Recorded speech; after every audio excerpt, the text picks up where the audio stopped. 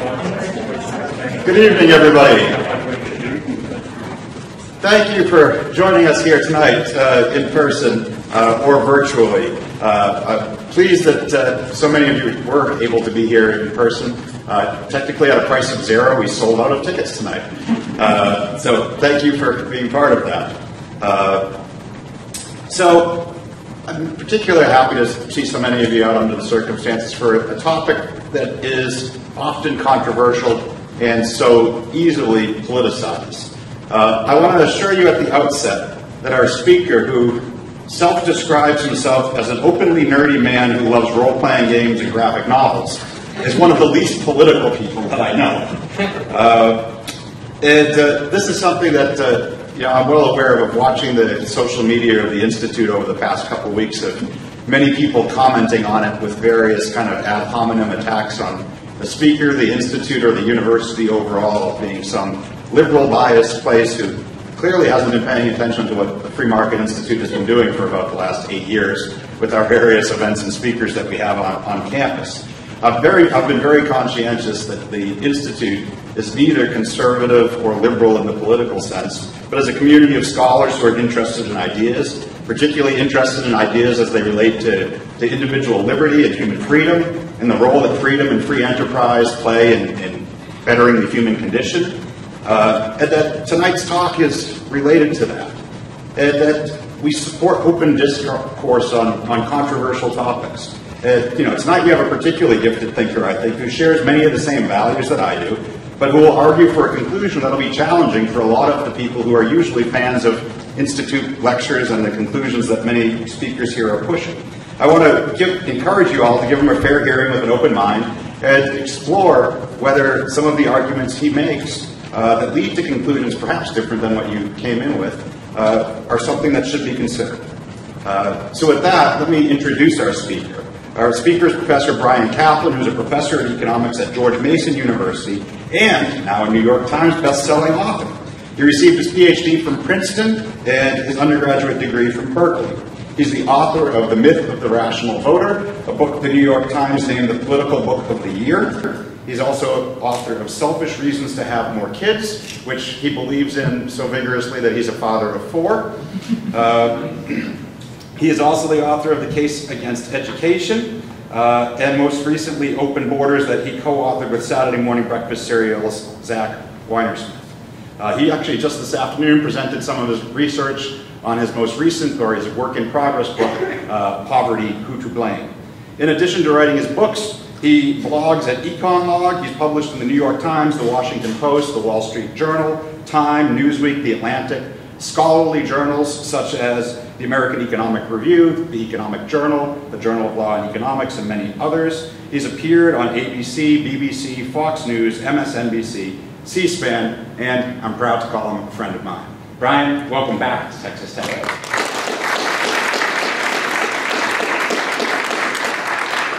Thank you so much for that kind introduction, Ben, and thanks to the Free Market Institute for having me, and thanks to all of you people for actually showing up for an in-person event. This is the first in-person event I have done since March. So I missed you. You've never seen me before, but I missed you. All right, so why don't we get started? Okay. By the way, so on the cover, that is actually me there with my wife and the best man at my wedding, and then some fictional characters and the Statue of Liberty. So let's just begin with the social value of labor mobility. We are in Texas. I remember I was here 7 years ago, which to my mind is barely any time at all, and yet during that time, this city has been transformed. The last time I was here, you had your Overton Hotel, you had your Walmart, and I don't remember there being anything in between. This morning I walked the same route that I did 7 years ago, and it was packed with new development. And I'm thinking a lot of that new development reflects new people that have moved to Lubbock from other parts of the state, other parts of the country, other parts of the world. Now, why is it that people are moving to Texas? Because things work a lot better in Texas, clearly. Right? Now, people in free labor markets, workers tend to move from places where wages are low to places where wages are high. Of course, when you're thinking about wages, you need to think about the whole standard of living that you get. You can officially have a high wage in San Francisco, but what does it really buy you? A closet. So, who cares? Better to be in Lubbock, right? Of course. All right. Now, when workers move from a place where the wages are low to a place where the wages are high, this obviously benefits the workers themselves, right? But they're not the only beneficiaries. You know, the sole beneficiaries of movement are not just the movers, right? Why? Because in a free labor market, wages and productivity are very closely linked. The reason you're getting paid more to be in one location rather than another is because you accomplish more. You produce more for society in one location rather than another. In general, workers who earn low wages usually do not produce very much for society. The extras in a movie, how much entertainment did they really add? A little bit. It wouldn't be the same scene without the extras, but they didn't do that much. On the other hand, the star of the picture, he's earning a lot of money because he's adding a lot to the entertainment of the audience. And of course, the same goes in almost every other line of work that you think about. All right. What this means is that when workers move in order to raise their own wages, they are also, as if by an invisible hand, increasing the amount of wealth that they are producing for humanity. It's an important point. When someone moves from a remote location where they're just doing subsistence farming in order to get a better life for themselves in Lubbock, they aren't just getting a better life for themselves, they are now contributing more to other people because they're offering the new and improved goods and services that they're making for sale to the market. All right. And note, this is equally true for high and low skilled workers. Yes, a high skilled worker can benefit by moving from, say, rural area of Oklahoma to Austin. But on the other hand, also a low skilled worker can benefit in the same way and can benefit society in the same way. Right? When someone moves to live near Bill Gates in order to work as his butler, they're saving Bill time. And with that saved time, Bill is then able to contribute more to the rest of the world. All right. So now I've been teaching 2 in-person classes, so I've been getting more and more used to reading people's expressions from eyes alone. So it is a harder skill than having the whole face, but I'm trying anyway. All right. So now this logic, what I've just been describing to you, still remains true across national borders. When workers move to higher wages, they aren't just enriching themselves, they are enriching the world. When a Mexican farmer who would produce a very small amount of corn home in Mexico because they're doing subsistence agriculture there, moves up to work on an industrialized farm in Lubbock. Like, do you have corn farms here? I saw some corn farms in between here and sorghum. But I did see corn in between here and Amarillo. All right, so he moves there.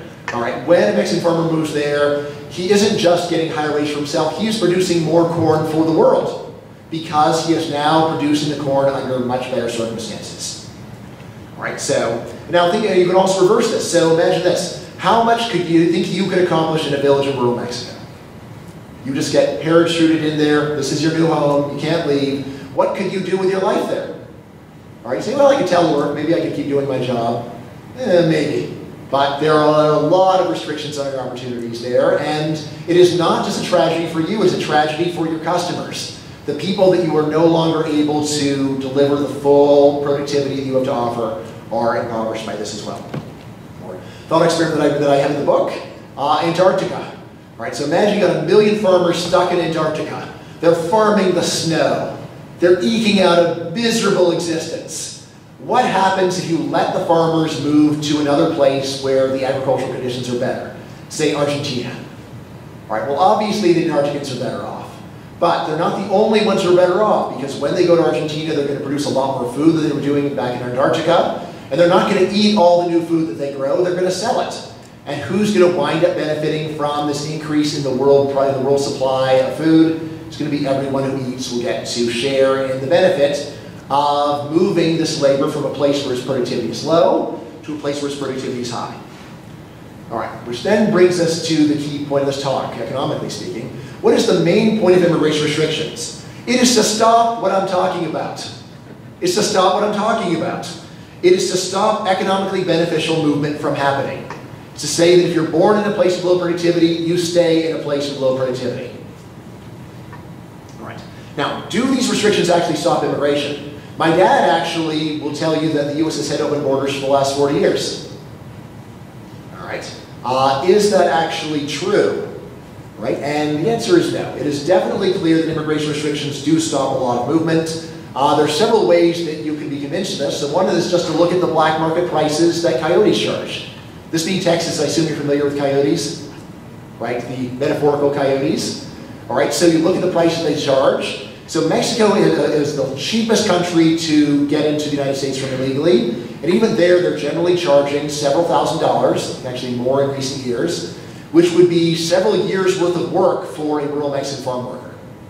Right now, you think people would pay several years worth of income to a smuggler to get them into a country where the border was open in the first place?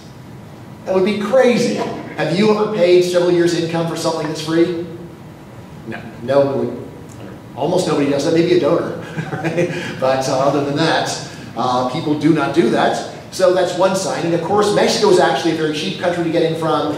As you start going to more distant locations, or if there's a water crossing, then the prices get to be extremely high. So getting in from China or Pakistan probably be about $75,000. And remember, does that money actually always work? If you pay $75,000 to sneak in from Pakistan, do you always get in? No problems? No, of course, a lot of times you get caught. Now, for Mexico, what I understand, the market is so developed that it's often there's a money-back guarantee. But from most places, there's not a money-back guarantee. It's take your chances. So people really are working for many years in order to get in, which they would not do if the restrictions were not important. The restrictions are actually very important, right? Or another sign of how restrictive the laws already are is just surveys. Just go around the world and ask people, would you like to permanently move to another country? What country would that happen to be? You'll see that about 1 billion people on Earth say they would like to permanently move to another country. Even more would like to go for work. Right? Yet nowhere near that many have actually moved. Right? Now, of course, you can't always believe surveys, but this is something where, if anything, people probably would understate their willingness to move because they're basically saying, yeah, I'd like to say adios to this country. There's a better place. I don't want to be here anymore. So if anything, people would be downplaying it, just like they exaggerate how much they go to church, for example. Maybe not here in Texas, I don't know. Probably you exaggerate it more, actually, because there's more social pressure to exaggerate. I'm guessing, you can tell me. All right, so surveys also say that vastly more people want to come than do in fact come. And the obvious explanation is that they don't come because they can't get in illegally. They can't get in legally, and illegally is really expensive. All right. So what do these restrictions accomplish? There is the obvious fact that they reduce the number of people who come, which not only do I not deny, I very strongly affirm the immigration restrictions work in the sense that they keep people from coming. In the same way, so I think drug laws do reduce consumption. When someone says drug laws don't reduce consumption, I'm like, that's awfully hard to believe. This would be one of the few things where raising prices and punishing people doesn't change behavior. I think that would change behavior. Right? But what else do you accomplish by doing this? Right? Like if you were to go and close the border of Texas to people from other states, right? With Texas Rangers there ready to shoot, would that stop people from coming into Texas? I think it would, right? But what else would happen? Right? So what do these restrictions accomplish? For starters, they impoverish humanity. Because again, the reason why people want to come is to make more money, but the reason they make more money is because they will accomplish more in the place where they want to go. When you say that people cannot go, then they are stuck where they started, and when they are there, they are contributing less to the global economy than they could. Right. When economists have tried to estimate how much is this depressing the production of mankind, the standard answer is something like, if anyone could work anywhere, the GDP of the world would double. The production of mankind would actually double. Right? Now, if you're wondering how this could be, it comes from two things. First of all, when people move, they gain a lot, which means the productivity is increasing a lot. And secondly, a whole lot of people want to come. When you multiply one big thing, the gain per person, by another big thing, the total number of people who want to come, you get an astronomical thing, which is where the title of a famous article on this comes. It's called $1 Trillion Bills on the Sidewalk. This is a reference to an old story about how an economist is someone, if we saw a $20 bill on the sidewalk, would walk right past. Why? Because if we're really there, someone would have already picked it up, right? All right, so they're saying, well, here we have $1 trillion bills on the sidewalk. Trillions of dollars of gains for humanity, if only we would reach down and pick it up. It's like, well, then why hasn't somebody done it? Well, here's the catch. No one, an individual can pick up a $20 bill, and that's why they do disappear very quickly. But can any one individual let in immigrants? Any regular person. Maybe a head of state could do it to some degree. But most people could not. You have to convince a whole lot of people to pick it up. So it's like $1 trillion bill, but you're a room of people saying, I don't believe there's $1 trillion bill. What $1 trillion bill? I don't see anything there. Like, it's right there. If you can't convince people, then nothing happens. Now, so that's the first point over here. That's immigration restrictions impoverish the world. Now, impoverishing the world impoverishes us. Most people who analyze immigration policy ignore almost all these foregone gains. So again, a normal person's pro-immigration. Now, I love them, they're great people, but the arguments aren't nearly as good as they could be. Normal people will say, well, look at Sergey Brin. He's great, isn't he? Yeah, Sergey is great. Right? But most people aren't Sergey Brin. Saying Sergey Brin is great is not a good reason for bringing in farmers from Mexico. And I think bringing in farmers from Mexico is a good idea. Why? Because when you bring in farmers from Mexico, they produce more food, and who are they going to sell that food to? They're going to sell it to the world, including us. Right? So even most pro-immigration writers normally just focus on high-skilled immigration, where I would agree that the case is easier. But in a way, it's intellectually too easy. Saying, yes, do you want Albert Einstein in your country? Yeah, I think I want Albert. I think Albert would really pull his own weight. Right? But what about other people? And the rare analysts who do acknowledge these gains that I'm talking about, though, usually dismiss them by just saying, well, sure, there are many trillions of dollars of gains to humanity by letting in farmers and nannies and people that will be butlers and people to work at chicken processing plants and so on. But almost all those gains will just go to the immigrants themselves, so who cares? So who cares? Right. And I say this is a very strange argument because whenever, all the other examples that we have in history of large increases in production, the results have always been very broadly beneficial. Right? So for example, if you take a look at the benefits of the internet, is it only computer programmers who benefit from the internet? No. Everyone who uses the products of computer programmers benefits from the internet. Or how about the Industrial Revolution? Was that just a benefit to the industrialists? Everyone else just kept going along as before? No. Right? The industrialist makes a factory, the factory makes shirts, people wear the shirts, the people wearing the shirts get a piece of the pie. In fact, by most estimates, they get most of the pie. Right? Or how about vaccines? Are the main beneficiaries of a COVID vaccine going to be COVID vaccine manufacturers? No, if they're lucky, they'll get 1% of the gain and the rest will go to all the other people who can go back to enjoying normal life and not dying. Right? Large increases in production are almost always broadly beneficial. So why would you not think that the increase in production from letting in a lot of immigrants would not also be broadly beneficial? Which again would fit your experience as someone who has consumed the many goods that immigrants produce.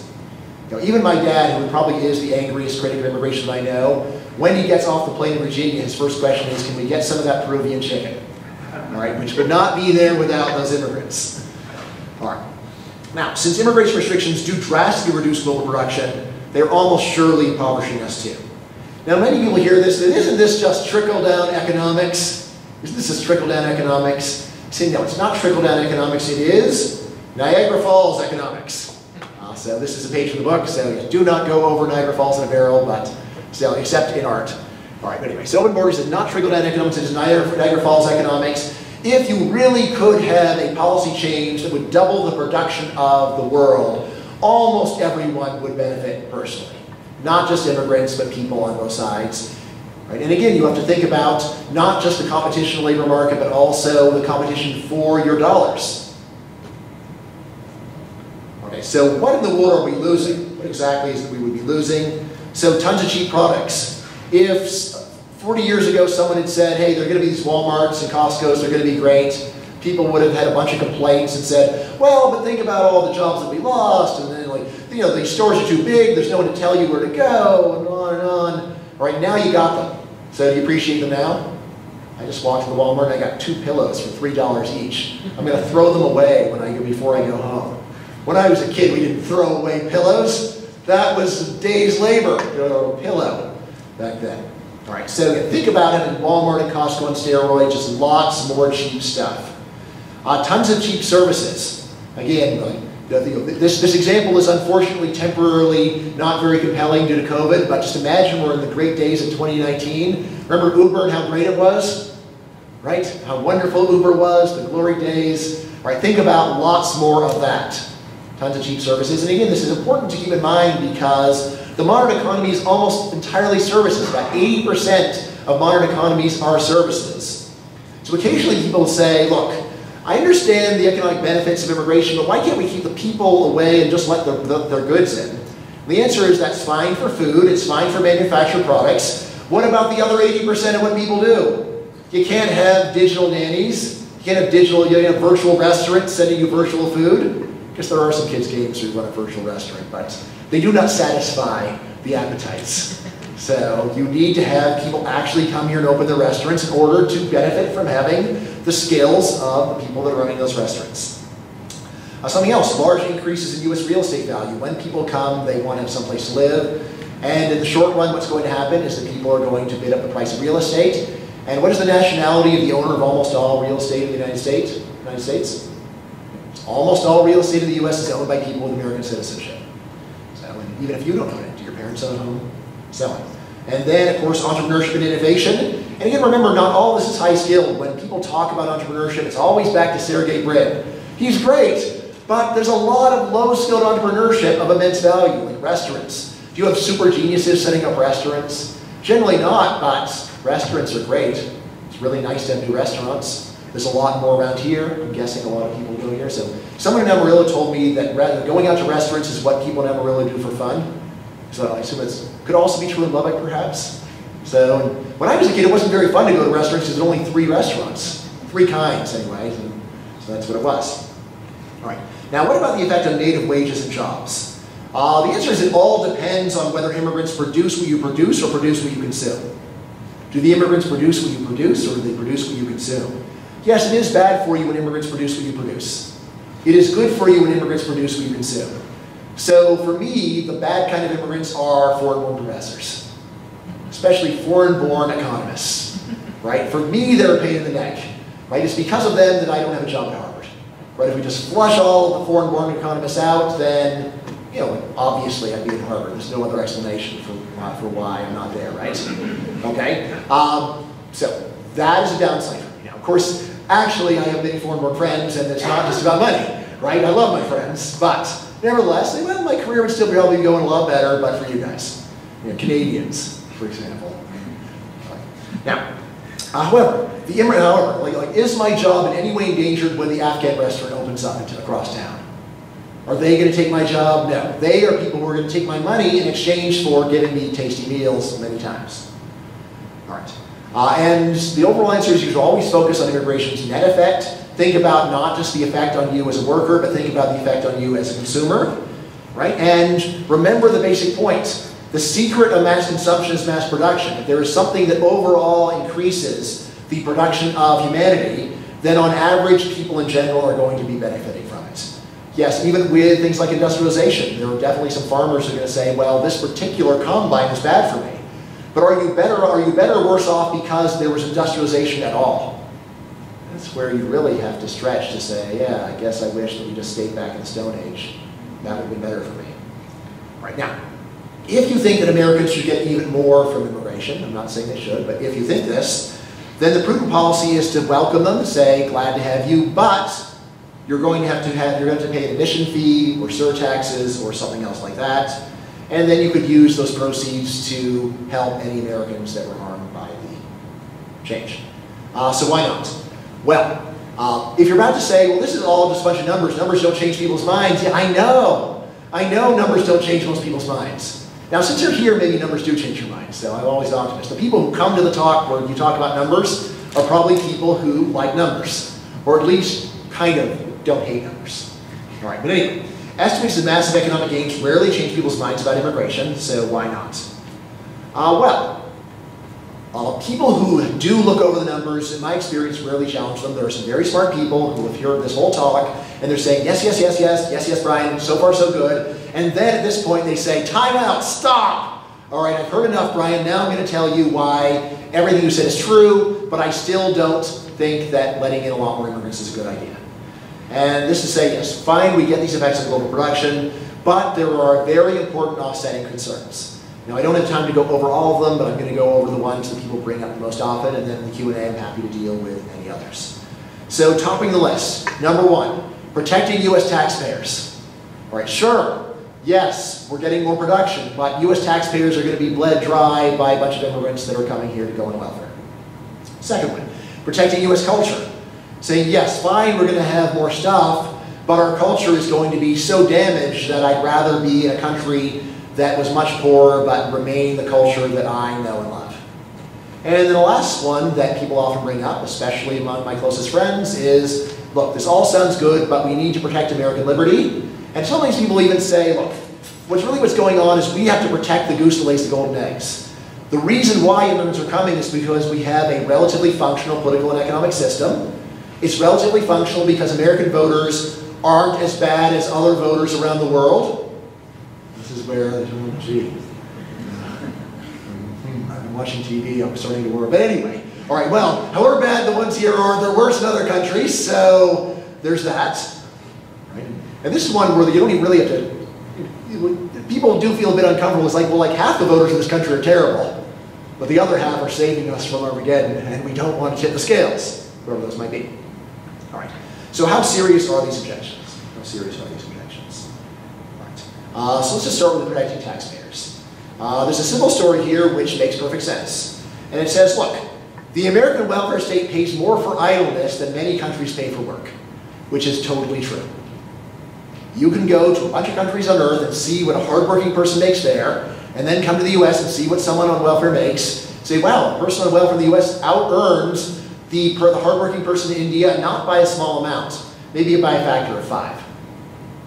All right, so if you were in India and you were working really hard, and then you find out there's another country where you can go on welfare and make 5 times as much money, sound like a good deal?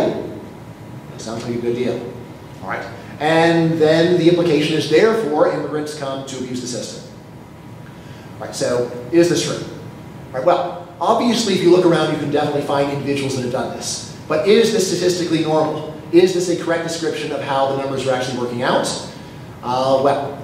So in order to go over this, I would have to go over some very detailed numbers, which I do in my book, and you can, actually, the main sources I rely on come from the National Academy of Sciences. You can go over the data very closely yourself if you're so inclined. But if you go over the numbers, the usual result is actually, first of all, the immigrants that come to the US right now more than pay for themselves. That is, they pay more in taxes than they use in benefits. And secondly, that if we look at even lower skilled immigrants, as long as they come when they're younger, they also still pay for themselves. Basically, the immigrants that seem like they are a net burden on US taxpayers are old, low skilled immigrants. Right. Now, if you're wondering, like, how can this be exactly? How can this be? The answer is that most of the money in the US system of government that gets handed out to people for not working does not go to the poor at all, it goes to the elderly. So we pay more than twice as much for old age programs as for poverty programs, and immigrants tend to be young, which means that they are many decades away from collecting the really big payments. You say, well, isn't that just kicking the can down the road? In a sense, however, here's a key fact of finance. When you kick cans down the road in finance, they get smaller. Right? Like if you could just say, hey, I'm going to go and pay my mortgage in 20 years, and it doesn't accumulate any interest during that time, would you like to do that? Yeah, so it's the same idea with, if you let in a migrant, he pays taxes for 40 years, and then he starts collecting. Well, during that time, he was paying money into the system, and that money was basically earning interest and allowing him to go and support a bunch of other people. All right. So anyway, so I mentioned the National Academy of Science estimates. Now, if you think these are absurd, right, and say like almost no serious researcher finds a big negative fiscal effect of immigration. There is a range, because this is actual empirical research. And when you do actual empirical research in the real world, there are discrepancies and different methods that give you somewhat different answers. But nevertheless, still, the range goes from moderately negative up to about break even, up to moderately positive, up to quite positive. Now this seems absurd. Something else to remember is that a lot of government spending is what economists call non-rival. What this means is that the cost of the service does not depend on population. Right? So classic example is national defense. If the United States had a baby boom, would anyone say that we need to go and increase the size of the military to protect the new babies? Like, these new babies are vulnerable. We have 5 million new babies. Who's taking care of them? The same military that's taking care of them, of us before, is taking care of them too, at no additional charge. Right, so, and the same thing goes for the national debt. Like whenever countries talk secession, they immediately talk about how we divided the national debt. And if a country can secede from another without having to take any debt with them, secession is a fantastic deal. Like if Scotland could break away from the UK debt-free, this would mean that the members of Scotland basically escape like £60,000 of debt per Scot, And then who winds up having to pay all the remaining debt that gets shoved back onto the rest of them? People who don't leave. Well, immigration is basically like secession, where some people are able to leave, and what do? They leave their home country and they come here and they start helping us. Now, final point, even if the complaint were true, even if you say I'm very skeptical about the numbers, which again, you don't know who I am probably, so why would you trust me? Right? Maybe you trust the National Academy of Sciences more. You think they have more prestige than I do. I don't know. But anyway, even if the complaint were true, how about this? Why not freely admit immigrants but restrict their eligibility for benefits? Which we already actually do in many ways. There are a lot of benefits right now you have to wait 5 years to get, for example. Right? There are other countries that restrict benefits much more. If you look at the countries that have the very highest foreign-born shares, namely the Gulf monarchies, like Kuwait is 85% foreign-born. If you go to those countries, if you are a citizen, then you get piles of money from the government, from the petroleum money. On the other hand, if you are not a citizen, then you don't. Right? So if Kuwait had to share that oil money with every migrant, do you think they'd let their country become 85% foreign? Probably not. Right? Why do people come if they don't get a share of the Kuwaiti oil money? Oh, probably to get a job that pays 5 times what a job pays in Pakistan. That's probably good enough for them. Right, then there is protecting American culture. So this complaint says, look, immigrants are destroying American culture, they won't learn English, they won't fit in. Problem with cultural complaints is they're often vague. So it's like, well, what does it exactly mean? What is it about the culture of the migrant that is objectionable? And how do we know whether they are keeping their culture or not? Right, so there's a lot of research on the most measurable kinds of culture, like language acquisition. So for language acquisition, we really do have good data, and what the data says is that first-generation migrants today, if they come as adults, very rarely achieve fluency.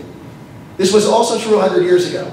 Learning a new language as an adult to the level of fluency is extremely hard. So the immigrants at Ellis Island rarely did it, the immigrants today rarely did it. However, if you look at second-generation immigrants, the kids of first-generation or first-generation migrants who come as kids, then today, as in the past, almost all of them do achieve fluency, English fluency. And in fact, a lot of them wind up losing their native language. The main difference between Spanish-speaking migrants and other migrants is Spanish speakers are the main group in America where the second-generation immigrants are actually genuinely bilingual, right? And then it takes one more generation before they lose the other language. Right, now, when I talk about this, people will often say, and I mentioned Ellis Island, people say, ah, Ellis Island. Well, back in those days, when someone came to the US, they really left their old country behind and that was it, and they had no choice but to assimilate. Why? Because transportation was so much worse, communication was so much worse, and this is true. Right? When someone came from Sicily in 1900, they were not likely to be going back and forth to Sicily a lot. They were not likely to be able to stay in an Italian-speaking bubble for the rest of their lives. Right? So that is one way in which assimilation works less well than in the past. However, that's only part of the story. There's another way in which communication and transportation have made assimilation work a lot better. Namely, now there are a lot of people who have never been in the United States who still know all about it and speak fluent English because they've learned about it from television, from movies, from the internet. Right? So I call this pre-assimilation. There are a lot of people who are already very familiar with first world cultures, societies, economies, who have never lived there, thanks to modern transportation and communication. All right. Now, even if this complaint were true, so why not just admit anyone who passes an English fluency exam, a cultural literacy test, or what have you? Now, by the way, I do have one other informal test that I like to do. This is not official research. This is just what I have seen. So I say, if you want to get the real stories of assimilation, ask an immigrant parent what they think. Ask any immigrant parent what they think about the assimilation of their kid to American culture. I have yet to meet an immigrant parent who says something like, my son he's grown up in America, but all he cares about is India. India is the only thing that makes any difference to my son. Right? He cares about cricket. He doesn't care about American football at all. My grandchildren all speak perfect Hindi. It's great. I've never heard this. Instead, every immigrant parent that I've ever talked to has given me a litany of woe and just said, they don't speak, my son won't talk to me in my own language. He'll listen, he understands, but he won't talk back. My grandchildren don't speak a word of the language. They don't care anything about the history. They don't care anything about the culture. Now, my editor actually told me to cut this part of the book out and said, you're going to scare people who don't want assimilation. And I said, well, this is just true, so I'm just going to say it. Right? I know my wife is a Romanian immigrant, and she speaks English, she speaks Romanian with an American accent. She does not speak English with a Romanian accent, and she came here when she was 7. Right? And even she does not speak letter perfect Romanian. But her English, on the other hand, you would have no idea. All right, and here is a page from the book. So many people that are not my fans have said, Bryan is really stupid. He believes in magic dirt. Magic dirt. Magic dirt is like someone comes from Mexico, and when they step over the Rio Grande, they touch the magic dirt on the American side, and then, all right, and then suddenly they speak perfect English, and they're ready to become an investment banker. All right, that's the story that has been attributed to me. And just to be clear, I do not believe this story. I don't believe the dirt's magic. I say what is magic, though, is the culture. There is a magic culture, and the way the magic works is like this. You can take someone from a very backward and authoritarian country, move them to the United States, and within a very short amount of time, they assimilate enough to become productive members of society. Maybe they're working as a chef at a Chinese restaurant. Maybe they're taking care of kids, and they don't speak English yet. But they still are producing and contributing. And then you say, well, that's not that magical, really. It's semi-magical. But then the real magic, their kids. Their kids assimilate almost fully. Right? And that's why I have a picture here of a baptism, except Uncle Sam is doing the baptism, and he's taking the foreign-born baby dressed in white, and then he comes out with the red, white, and blue. Right? So I've heard about Texas secession, so maybe they come out Lone Star State flag, but I don't know, whatever. All right. Okay, now we come to the one that, again, is probably nearest and dearest to the hearts of my friends, which is protecting American liberty. So this is the most popular excuse for why we don't want to let immigrants in, or at least not a lot more among conservatives and libertarians. It says, look, immigrants come from statist countries. They come from countries where government runs everything, and they're going to eagerly vote to ruin our country as well. Now, if you know my first book, The Myth of Rational Voter, you realize I'm sympathetic to this argument. Because in this book, my first book, what I say is most of the problems with democracy are really problems with voters.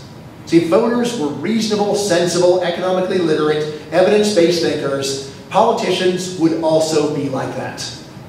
Right? If politicians were trying to win a debate in front of the National Academy of Sciences, they would give a different debate. There'd also probably be different people running for office, actually. Right? But that aside, if you're talking to quantitative people, you're probably going to say quantitatively sensible things. If you're trying to win the favor of people who think in terms of supply and demand, you're probably going to mention supply and demand. So, similarly, what I say in that book is the main problem with democracy comes down to the voters are not just ill-informed or ignorant.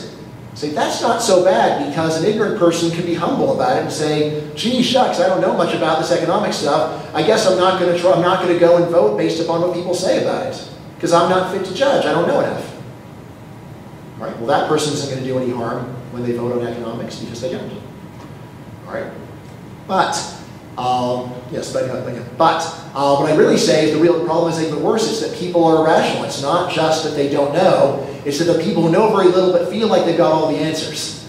And again, I do come back to my dad, who is a very smart guy, PhD in engineering. I'm sure I can tell you he's never cracked open an economics book, but he thinks he's got all the answers to economics. Every single one.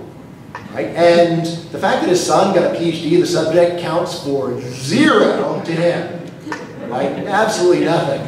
You know, like I talk to him, yeah, sure, yeah, I bet you know what you're talking about. Like, look, well, maybe I don't, but give me a little credit here.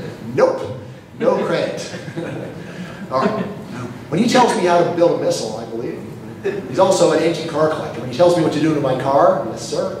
You know, that's, anyway, well, at least he tells me how to not get ripped off at the repair shop. All right, so now what can we actually say about this argument? It's reasonable, but does it actually hold up in the data? Right, now, what's strange here is this is an argument that many people have stated, but almost no one has done any research on. Ben has done some, I've done some. It's hard to find someone that actually believes the argument strongly who has looked at the numbers. Right? I say that's not a coincidence. Right? Because if you did look at the numbers, you would see that the story is quite different from what people making it say. So, you know, when it comes down to this, the problem is greatly overstated. So first of all, non-natives have low turnout, even controlled for other factors. So if you think that they do vote poorly, you should at least be happy that they vote rarely. Right? And a further point, There is good, not bulletproof, but good evidence that immigrants actually reduce native support for the welfare state because people do not like voting to help out groups. Now, this has caused much distress over in Scandinavia. Because in Scandinavia, there are a number of social scientists who work on this question, and they come look at the numbers and they say, oh gee, we really like immigrants here in Sweden, but it also seems that they undermine support for the Swedish welfare state. Whatever shall we do? Right? And and I say, that's the kind of research I tend to believe, because when someone finds something they don't want to find, what do they usually do? Try to redo the research and check for errors. What am I doing wrong? It can't be the one thing I like conflicts with another thing that I like. So that's the kind of research that tends to be gone over with a fine-tooth comb, and they still come away saying, oh well, whatever shall we do? So, now, this is a problem for people who like immigrants but also like the welfare state. If, on the other hand, you are someone who likes immigrants and does not like the welfare state, then you can say, oh great, this is a twofer. I get two things that I like simultaneously. Right? Now, I hear people say, well, but at the cost of undermining the trust and the sense of community, this is where I honestly have to say, look, if you're a free market person, you really do have to think that community can go too far. Community can go too far. Like if, for example, you wanted to go and climb Mount Everest, how would your family feel about that? Not good. I know I would not support that. Yeah. Right. Now, if there was a vote within your family about whether you could do this thing, how do you think the vote would turn out? No. No, your parents are not going to vote to let you climb Mount Everest. So if society were like a family, what freedom would you really have? If everyone loved you like your parents loved you? Probably you wouldn't have very much freedom, because everything you're doing, they're like, oh, I don't know if that's a very good idea. I don't know if you should be going to that talk. Couldn't you just watch Bryan Caplan online and be a little bit safer? I'd feel a lot better about that. It's like, yeah, but I want to have my freedom and to do things and spread my wings. I want to be free, moms. Well, that's all well and good, but I don't really... All right, so that is what a society that is like a family is like. A society that is like a family is very unlikely to be like a free society. To have a free society, you need to have it be based upon mutual respect, not for other people, and realize your life is not mine to rule over. And I say, and furthermore, you are not my responsibility to take care of. Each person really needs to primarily focus on running their own life. And it's not my business what you do, but at the same time, it's not my problem if your choices wind up turning out badly for you. That's what a free society is about, and that is what I say immigration gives us more of. And it is very striking in Scandinavia. The welfare states there were at their absolute peak when almost everyone there was blonde. Right? The very idea that a fellow Swede might go and take advantage of us and claim welfare benefits, right? That was their mentality. But once there are Somalis and Iraqis and Swedes, well, maybe they would. Maybe we need to consider possible restrictions. And that is a lot of the common standard story there about why they have cut back in the welfare state is because they no longer feel like a national family, which is good, because if you feel like a family, you will not be free. Right? And then finally, even if this complaint were true, why not just admit immigrants to work and live, but not to vote? All right, now last. Here's what I'll say. If this research that I'm talking about is even roughly correct, and by the way, in this book, I did not go and do the dirty-handed thing of looking only for people that agree with me and then saying that's what the research shows. Hand to God, I did not do that. I am a voracious reader. When I look at a subject, I try to read everything I can possibly find about the subject. Whether I agree with it, disagree with it, I just want to know what does everybody have to say. And when I write the book, I try to write it in that spirit. My editor multiple times said, why do you have this panel in there? It's just saying an argument that makes you look wrong. Saying, yeah, because they make a good point. Right? I'm not going to go and try tricking readers and pretending like the good points against me don't exist. I'm going to face them head on. I'm going to say this is what the evidence says and how do I deal with it, and maybe it's not going to be comfortable, but that's what real research is about. Right. But anyway, I say that if this research that I'm relying on is even roughly correct, that all the leading moral theories you've heard of do seem to require open borders, and including utilitarianism. If you need to do whatever maximizes human happiness, it sure seems like letting people live and work wherever they want fits the bill. Egalitarianism, like we want to go and make inequalities be to the benefit of the worst off people, something like that. Seems to fit the bill. Libertarianism. We know that I have libertarians saying, well, this is our country, we can do what we want in it, including keep people out from other countries. Like, if that's what you think, then why are you libertarians? Like, so if you say, look, it's I don't have to let people into my house if I don't want to, why should we have to let people into our country if we don't want to? All right, well, you don't have to let someone open up a store in your house, therefore people should need the permission of the government to open up a store. It's the same argument. Right, so can I open up an international trade depot in your backyard? No. You need my permission. All right, so therefore, shouldn't you need the permission of the government to go and trade with other countries? Again, it is the same arguments. All right, and again, it comes down to the government is not the rightful owner of everything in the United States. It is the rightful property of the individual owners, and it is not collective property. All right, then there's economic efficiency, goes without saying, meritocracy. You know, what are immigration restrictions? It is international affirmative action. It is saying that you cannot hire the best person for the job. You must hire the best American for the job. The best person, too bad, he doesn't have the right papers. And the last one, probably of some interest in your text, is Christianity. Right? So you know the story of the Good Samaritan. And what is the moral of the story? Who is my neighbor?